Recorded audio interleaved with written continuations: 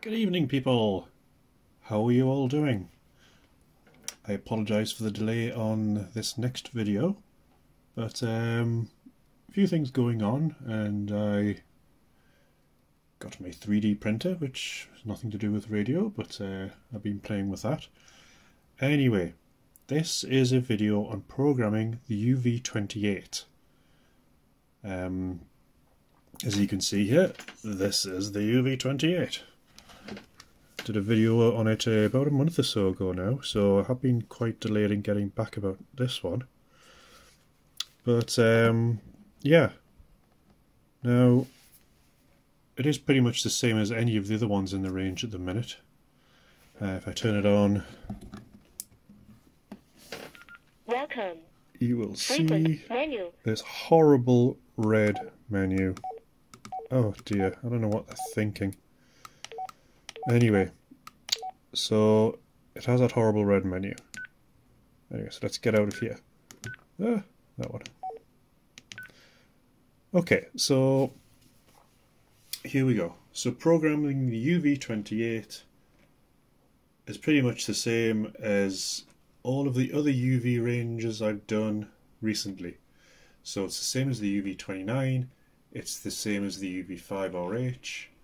I don't have one, but it's the same as the UV-5M and the UV-25, that huge beast thing. But I will do it anyway. Now it is supported by Chirp, but you need to know which ones to open. So let's fire up Chirp. Now Chirp is the latest version as of today, which is May the 14th, 2024. So let's fire it up. Okay, so in here we go to a download from the radio, make sure we've got the correct COM port set and a Baofeng. Right, now I'm just going to plug this in. So it's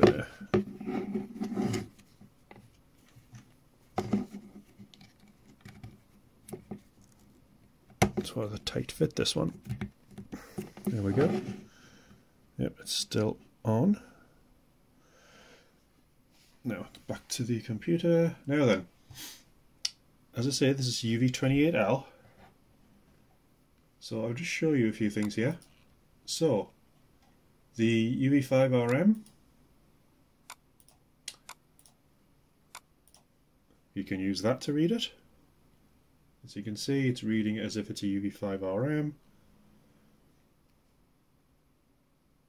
Now I don't have anything actual programmed into here, so let's just put something in so you can see it is actually working. That'll do. Oops. Oh god, what am I doing wrong? Okay, let's just quickly repeat a book. And we'll just go. I just want to put one in. Hold on a second.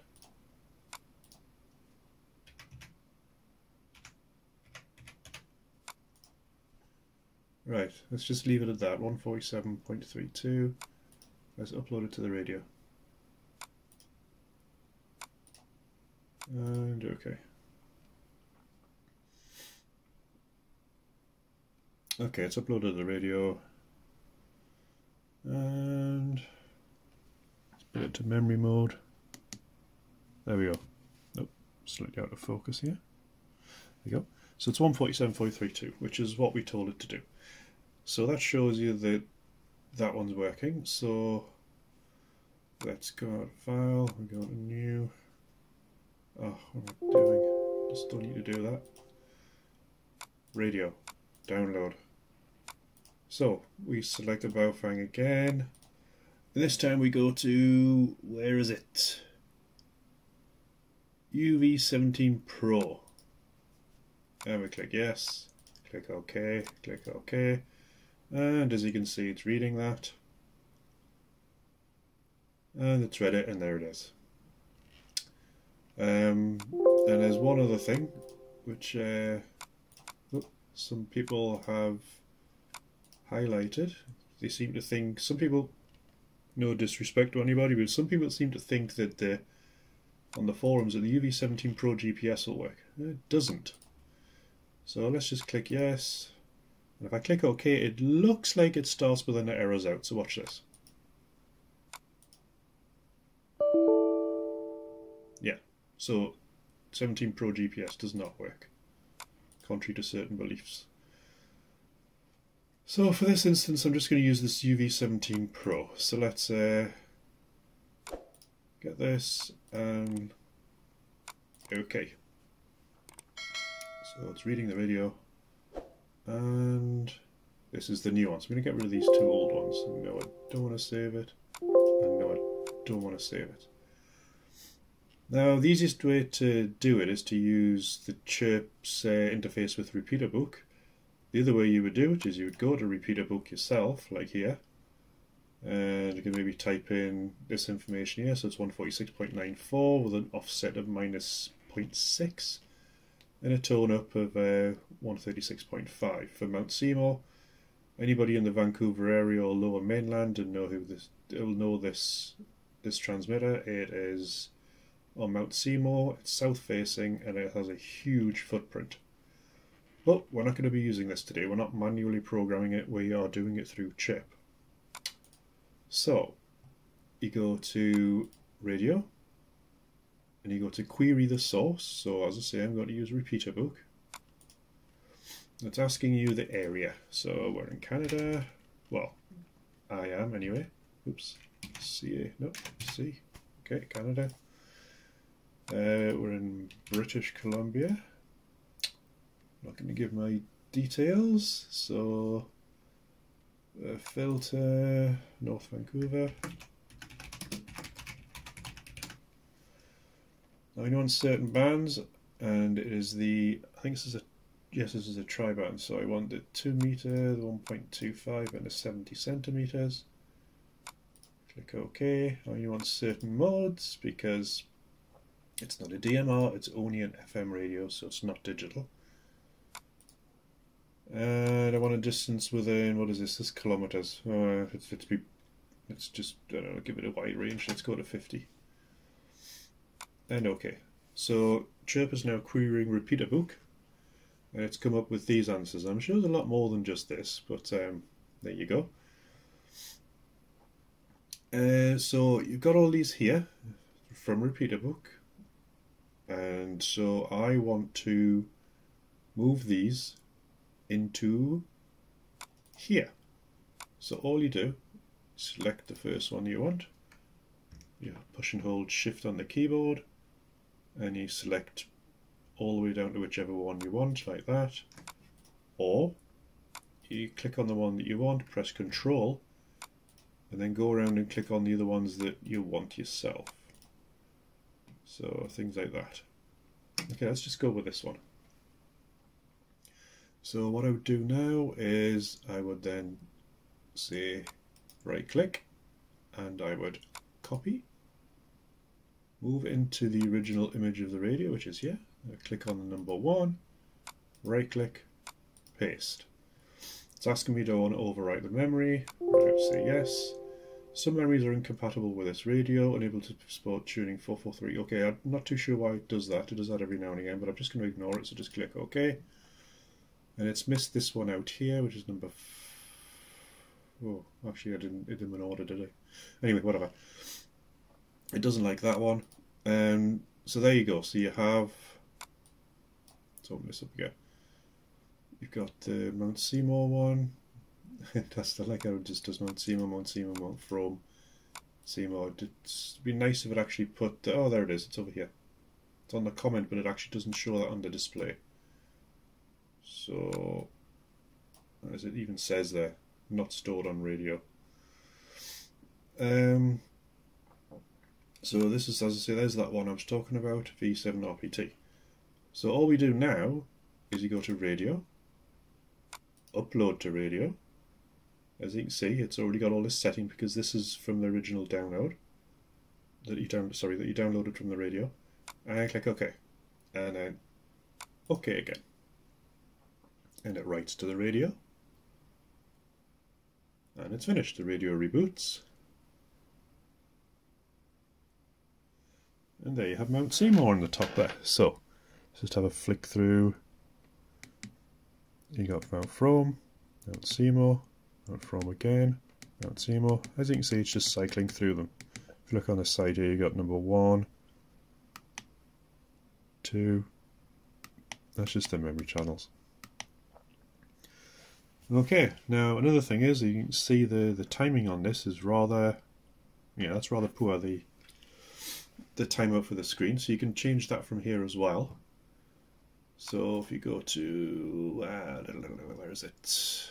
You go to settings here. You got your basic settings here, the squelch, timeout, excuse me, the timeout.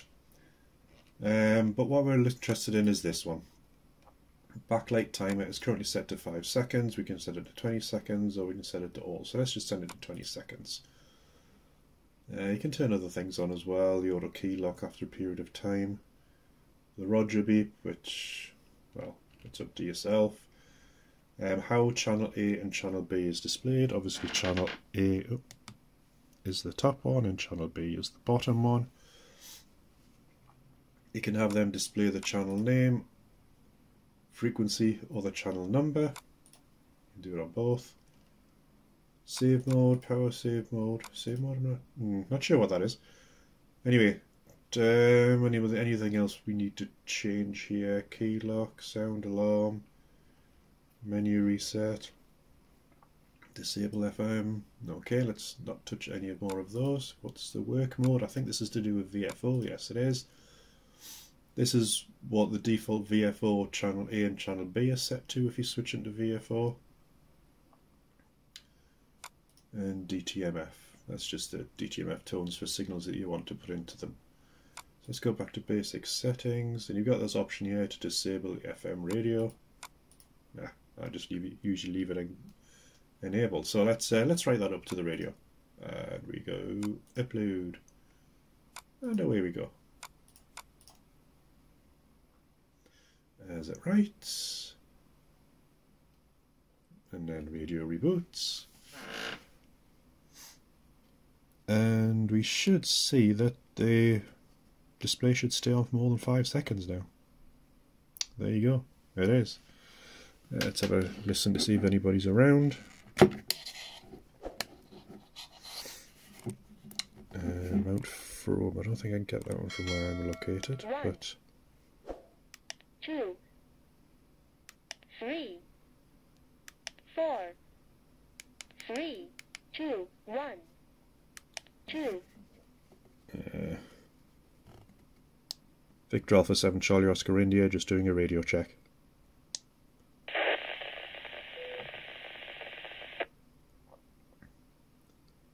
That's good. Sometimes I can't hit that repeater because of the position I am in the house. I really do need to get an external antenna put up instead of tucked away in this corner. But yeah, so that's how you program the Baofeng UV-28. It's a bit of a chunkier beast than the other ones. I do like the design a little bit more than the UV-29. But this is what I do. I get the radios, I test them, I programming, and I'll do a power output test on it shortly. Anyway, it's been a while, so hope you enjoyed it. Hope it keeps you informed. If there are any questions you guys ask, I mean, I do try and get to the YouTube, and I try to answer it every now and again. Or there is a forum I have. I've got a few little people in there, but it's slowly gaining a little bit of chat. You can always ask in there. So please like and subscribe to my videos. It'll really help with the channel, and it'll help me get more radios in to give you guys an opinion of what I think and how to program them. And you never know, if the channel starts to get more popular, they may run competitions and various other things like that. Anyway, have a good evening, everybody, and 7 threes. Good night.